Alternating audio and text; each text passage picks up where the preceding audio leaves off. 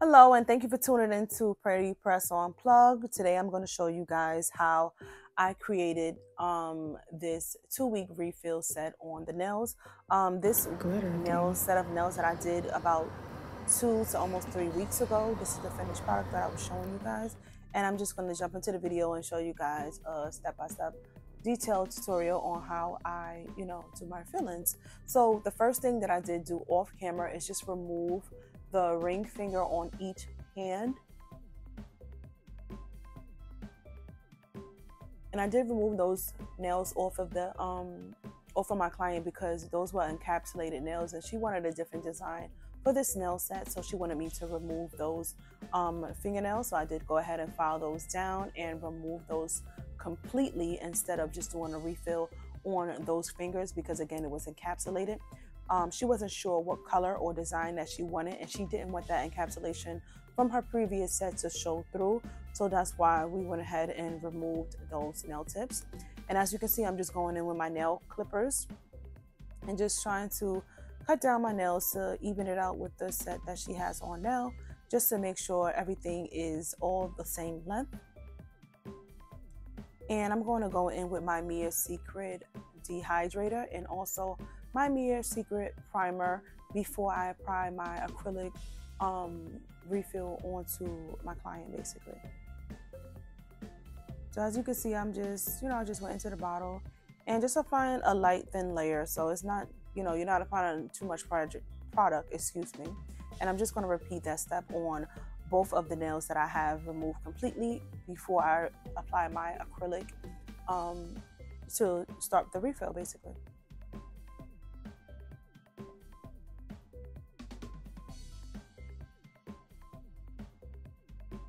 So for the acrylic that I'm using today is by Mia Secret, and I'm going in with my Mia Secret pink acrylic, and I'm just going in and I'm using my Pana brush. This is a 16-inch brush that I'm using today for today's video. I like using this size brush because it's easy for me, and it's how I started off using a bigger size brush. So this is how I like to do my refills with this brush.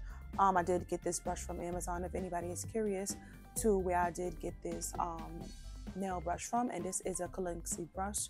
If anybody is interested in trying this nail brush out, it's very affordable, and like I said, I did get it from Amazon.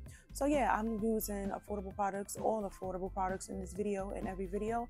And again, this is the Mia Secret pink acrylic powder that I'm using, and I'm also using Mia Secret Monomer for this video as well.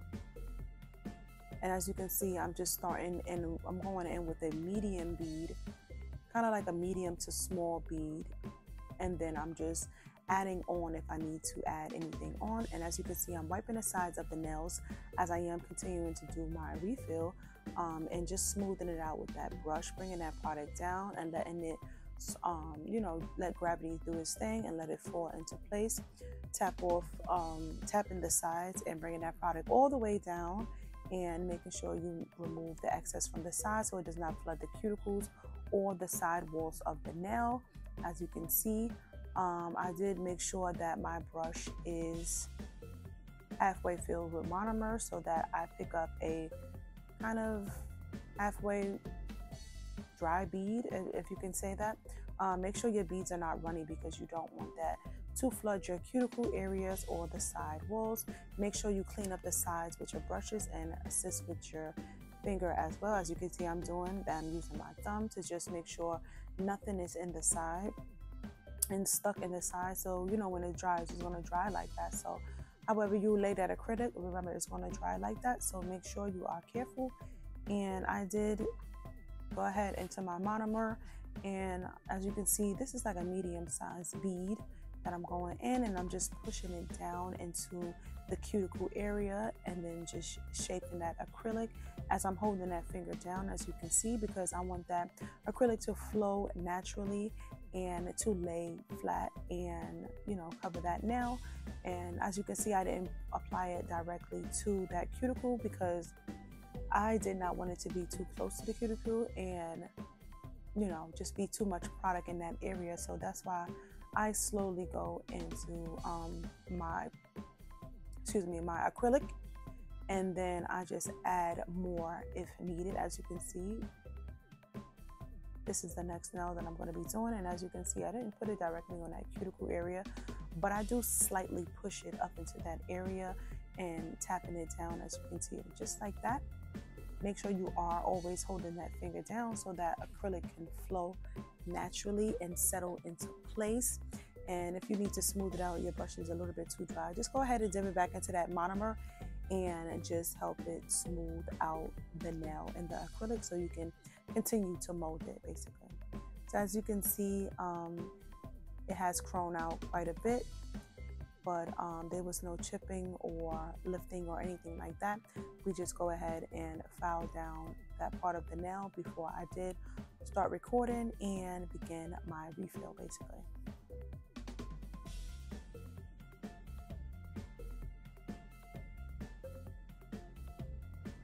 As you can see, I'm cleaning up those side walls as well, making sure everything is nice and straight as possible as well, because this is a square set. And this is me just going on to the opposite hand and just continuing on with my refill. And make sure that you are picking up beads based on the length of the nail and based off how much product you use on that nail just for your refill. Because you don't want to go in with too much product and the nail becomes too bulky. Even though you are going to fold it, file it down, excuse me, you do want to give yourself less work. So just make sure you're applying less product and just enough product to complete that refill, not to make it too bulky, to cut down the time for it's time for you to start drilling and shaping that nail back into the shape that you want, basically. And this is a recurring client that I have here. She always comes to me to get her nails done. So shout out to you and come and get your nails done by me. And I noticed that she always says that her nails last a long time and there's no nails that really break off or chip. I am getting better at my application process and also my acrylic just lasting a long time. I remember when I first started, she is just been a long time client and supporter and always come to me, and it was a time when I first started doing her nails and the nails wouldn't last. Some of the nails would pop off. It just was trial and error when it came to me and doing her nails and just learning as I'm going along, and her continuously keep on coming to me. So shout out to you again for, you know, watching me grow through my process and allowing me to continue to do your nails as I'm learning in the process, and just trying, you know, day by day to get better and better, because you can always improve with anything that you do. No matter if you are good at it, it's always room for improvement with anything that you do, even if you are good at it. You know, so I am working on, I do like to work on my mannequin hand to practice my application and to practice shaping as well. I feel like my sets could be a lot more crispier and just shaped a lot more. So that is something that I do practice on. And another thing that, you know, I'm just talking to you guys, so, you know, just get a little insight, because this part is, as you can see, repetitive because I'm just doing that refill. So I'm just letting you guys know a couple of things about me and just acrylic nails in general and just nails. So another thing that I was practicing on is, you know how you have different designs and different shapes, and what I struggle with the most is doing French tips. Like, I know that style looks so easy to achieve and it looks so simple, but that you have to have a steady hand and you have to really know how to really, you know, move your brush and really paint to create that perfect French tip. So that is something that I am currently just keep on working on and practicing on, so that I can you know, get better at creating my French tips here. Yeah. And I did get my monomer from Amazon as well. So if anybody is curious to know, like I said before, the monomer is from Amazon, as well as my acrylic powder. So now I'm almost finished with my refill. I am going to that last nail, that last thumbnail. And I'm getting much more faster with laying my acrylic as well. I used to be a lot more nervous just applying my acrylic and just apply too much, and it was too bulky, and trying to smooth it out, and it was still bumpy after I smoothed it out. But like I said, everything is a trial and error, so don't ever compare yourself to anybody else. Just work on your craft and just practice, and you will get better at it day by day. So yeah, don't get discouraged by seeing other people's work, because some people, you know, they just work a lot and they just practice. So of course, if you practice something all the time, you are going to get better. So just move at your pace and just practice a lot with whatever it is that you feel like you struggle with. So now I'm going in with my McCart nail drill, and I'm going to be going in with this safety bit. And what I mean by safety bit is, this is the nail drill bit that I use to file down my nails, to debulk it and shape my nails. And I say safety because that tip of this nail drill is rounded, so that it's very it's easy to be careful and not cut your client, because again, it's rounded at the end. So if the edge of that nail drill does touch the skin or the client, it's not going to burn them or cut them in any type of way, because it's rounded. But you still make sure that you are filing it down and you are getting close to the corners. And as you can see, I'm pushing that skin down on the sides, because you know, sometimes your acrylic gets on the sides and it's a little bit too much product on the sides of the nail. So I do like to hold back the skin on each side of the nail while I'm working, just to ensure that I'm getting all that acrylic, that I'm filing it down properly. And I like to hold the skin down, so to make sure that I don't make a mistake of make a mistake of nipping or, you know, cutting my client by accident. So as you can see, this clip is sped up, but I am really taking my time when I do my acrylic full sets and my refills. And as you can see, I'm going in with my Pana nail filer right now, and I'm just using that filer just to recreate that shape, just to fix that shape, because you know, when you apply your acrylic again, that shape is not so crisp. So I'm just going ahead and just bringing that shape back to life. These are short square nails, so I'm just again filing it down, just making everything easy, making everything straight.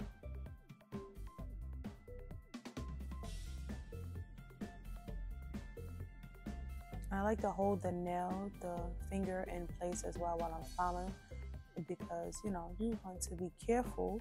So I like to just hold that finger just the way that I'm holding it, just to make sure I am not, you know, moving too fast with that nail filer and cut the client as well, because these nail filers are sharp as well. So you can cut the client, and don't forget to cut under the nail. As you can see, I'm filing down under the nail as well as the side walls of the nails to get that shape back.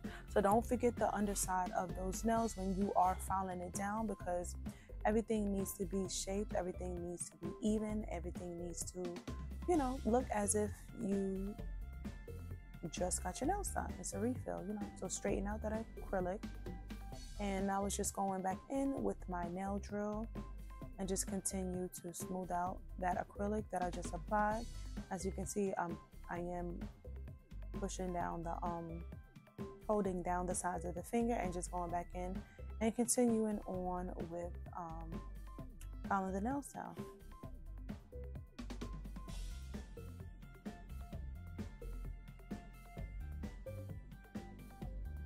And today is Christmas, and I believe I'm going to be posting this video today on Christmas. So Merry Christmas to everyone, and Happy Holidays if you do not necessarily want to say Merry Christmas, but Happy Holidays to everyone. And you know, if you haven't done so already and you like the content that you see here, don't forget to like, comment, and subscribe to my channel, and also hit that bell notification. That bell notification is to let you guys know when I upload new videos here on my channel. So stay tuned for more videos to come, and let me know what you guys think of this refill down in the section below. And I am just going to chime in from time to time as far as when I think I need to come in and say something about what I am doing in the video, or just, you know, letting you guys know a little bit of tips or just anything that I'm using or anything like that during the video. So I'm just going to let you guys watch me work for the most part. And like I said, I'm going to chime in from time to time.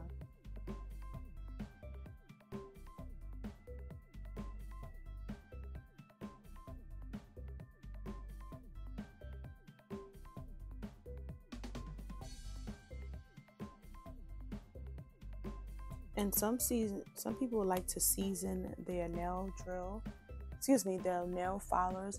That means you just taking another filer and just filing down the sides of the nail filer to make sure that it's not sharp in any type of way, so you don't cut the client. Even if you are close to the client's skin, it would not cut them in any type of way. So it's called seasoning the file. So a lot of people do that, but I don't really season my files because I don't get close to my clients.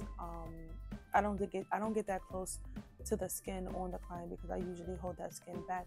But I think that is something that I should start doing just in case, because, you know, mistake happens, even though that has never happened with me as far as cutting my client with the nail filer or the nail drill, because of the way that I do it. I think that it's just more safe for me to just go ahead and do that extra step of go ahead and seasoning the file, basically.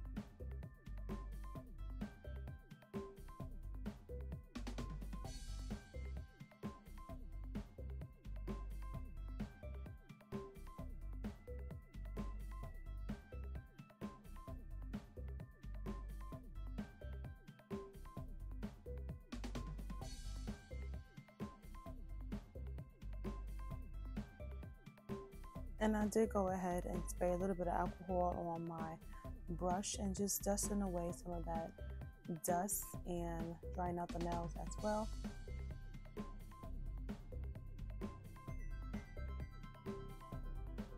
You got to make sure that your drill is not moving too fast as well, because you don't want to give the client a heat spike. You know, when you pressing down on using the drill, you know, you got to keep constantly lifting it off of the nail because you don't want to burn the client. That's a heat spike, basically.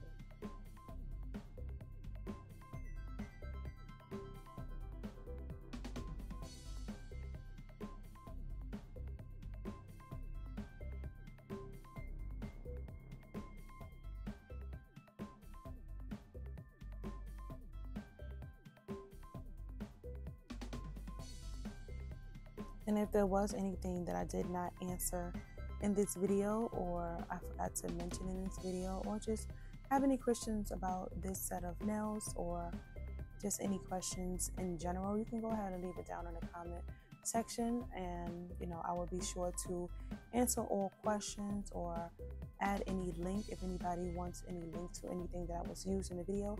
If I do have those links, I'll be sure to link it down in the comment section down below.